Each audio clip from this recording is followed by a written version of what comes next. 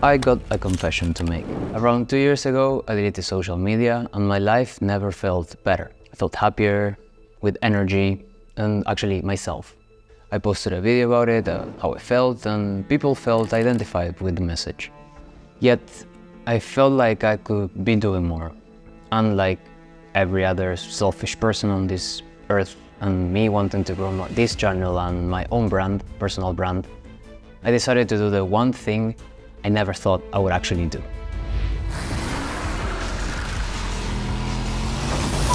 Okay, wait, hear me out. I am downloading it to spread a message within the platform that social media is actually bad for you and that life is not as we see it online. Basically, that I'm trying to spread the message of normalizing the norm, if you could say it that way. And since I'm back in the platform and having experienced how good life is without social media, here's how I will restrain myself of becoming addicted again, while still being an active member on the platform. But first, I need to go somewhere.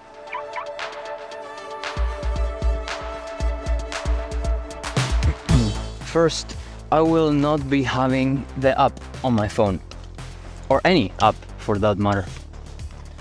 I recently downloaded an app and made my phone a minimalist phone.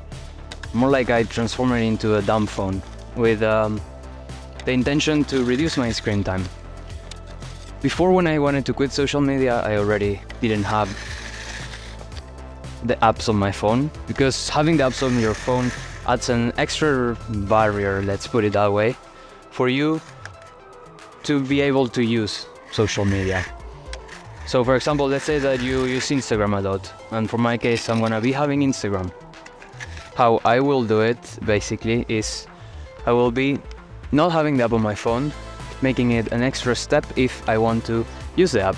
First, I will have to either download the app or go into the website to use it, adding, as I said, an extra barrier when you want to use the app. Then it comes to choosing the right app. There's new social media platforms coming out every day. Think of it, for example, MySpace. Back in the day, I didn't get to use MySpace, but I used another one called Orkut. You would have similar intent, let's say. Just a lot of times they say that you should just diversify and have as many platforms as you possibly can in the intent of actually going viral. But that's sometimes not the case. Sometimes you just need to stick to the one that you actually enjoy using. In my case, it's YouTube. I will have Instagram, and then have yourself a set of rules of how you're gonna use the app. Sticking to one platform, or perhaps two if you want, in my case as well two, will help you using the app intentionally and not just, oh, I'm gonna have TikTok or Snapchat or whatever platform is the new one at the moment, just with the purpose of having that new platform. You will actually be more intentional with your use of the platforms and social media if you only use those that you enjoy using and not just using a platform because that's the new trend and because everyone else actually uses it.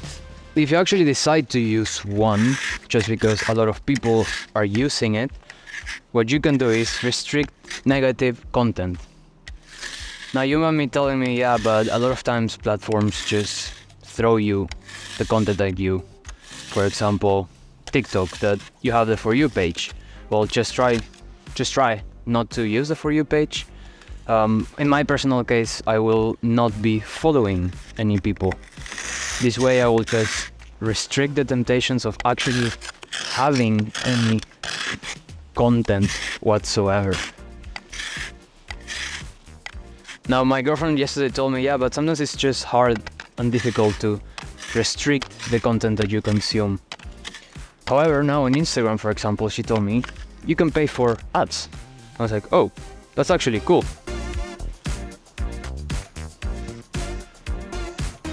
I mean, no ads, pay for ads, they pay to restrict ads, and that way restrict the negative influence of ads, I would say, that foment consumption.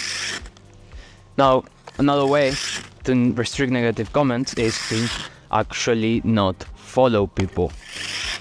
This may be difficult if you actually use social media to enjoy, but just go over how many people you follow. Go to your followings, the people that you subscribe to. How many of them do you actually know? How many of them do you actually enjoy the content? How many of them do you actually follow just because you went out on a party one day?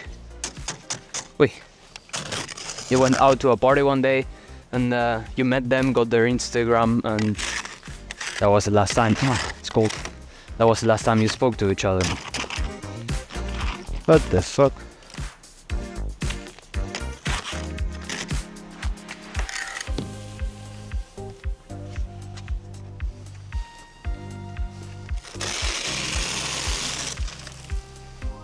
This is so satisfying. Now, another way that you can influence the negative comments is by posting positivity and spreading positivity. And that's what I always try with my content. Motivation, positivity, ways to improve life for people.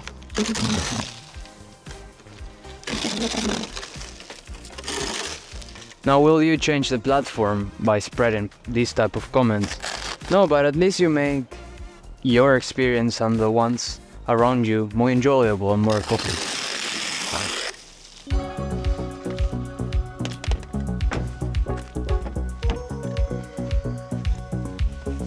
It's cold.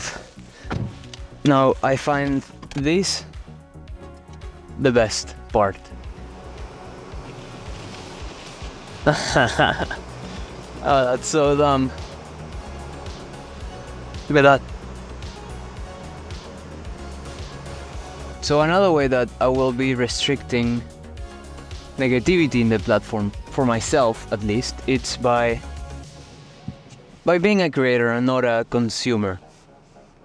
So what this entails is, instead of constantly instead of going into the app and just being there and scrolling mindlessly, the idea is that you create content, publish it and share it, rather than being a consumer.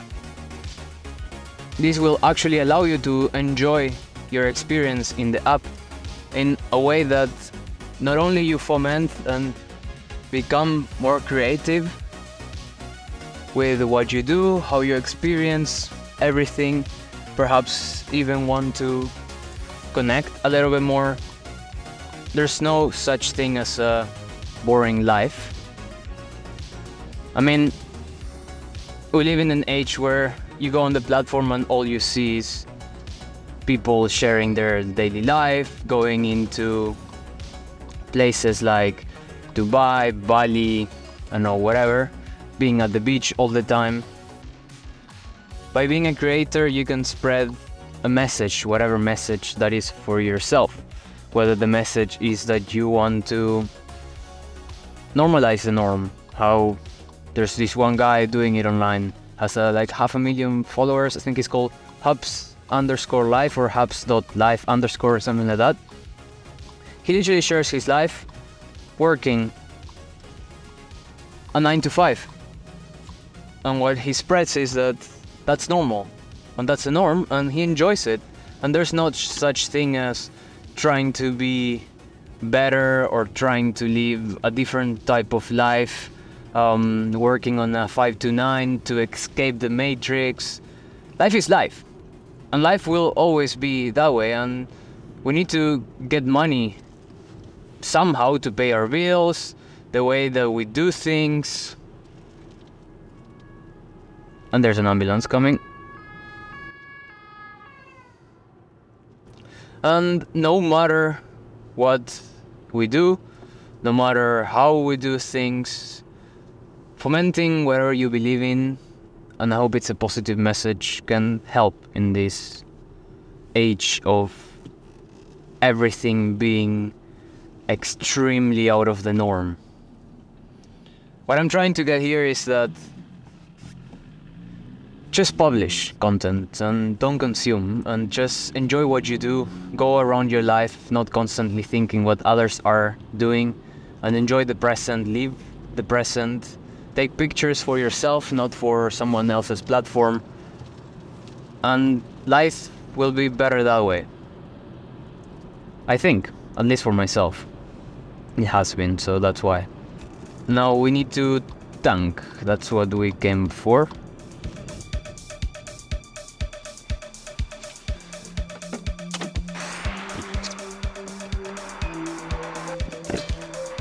Now if you think that you can actually not just be a creator and a consumer, perhaps what you can do is restrict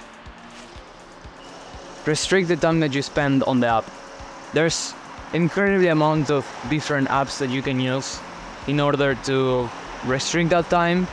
There's also other ways that you can do it, and if you decide not to use the app, what you can actually do is just use it on the web and set a timer, use 1 hour. There's paid apps, there's free apps, there's all sort of apps that you can use in order to restrict your time. For me, as I'm restricting this to uploading and not consuming, it will take maybe 1 hour, hopefully 2 a week, to schedule my posts for the week, and then be able to move on.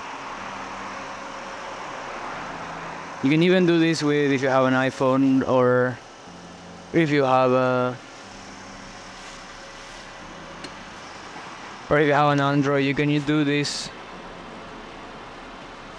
with the app itself. There's ways that you can just restrict that usage, and I used to set it for half an hour, for example, set it for 10 minutes, 15 minutes, or whatever you think is the best for you. Now, last but not least, just if you decide to consume and after everything I said you decide to keep on using the app, just remember, please remember that life is not as beautiful as Instagram makes it seem to be. Not everyone wakes up in a wonderful life, in a wonderful villa in the middle of the Maldives Islands, and not everyone has margaritas or mimosas or whatever that is for breakfast. Everyone just posts their best of their best. Everyone is just comparing and trying to outsmart and be better than the next person. And what you can actually do is remember that your life is your life, and you should just compare yourself with who you were and where you were yesterday to make the best out of it. Because if you decide that you're gonna compare to people that are 10 steps ahead of you, you're never gonna get there, and your mental health is actually going to struggle a lot.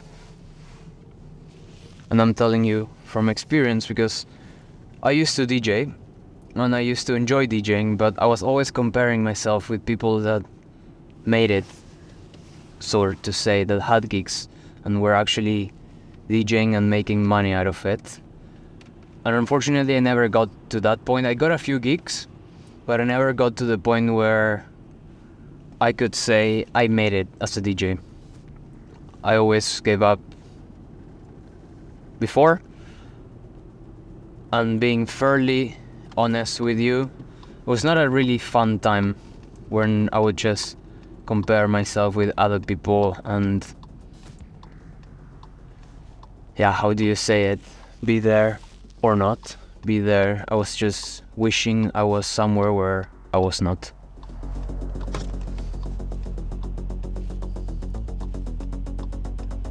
I guess that the main message of this video is that I'm back on the gram, and that this time I'll just be mindful of how I use social media to spread a positive message, to create, to normalize life, motivate, and hopefully teach. I hope you enjoyed this video, and if you did, just don't forget to give it a thumbs up and like it. Sounds cliche doing that, but it really does help, I have to say.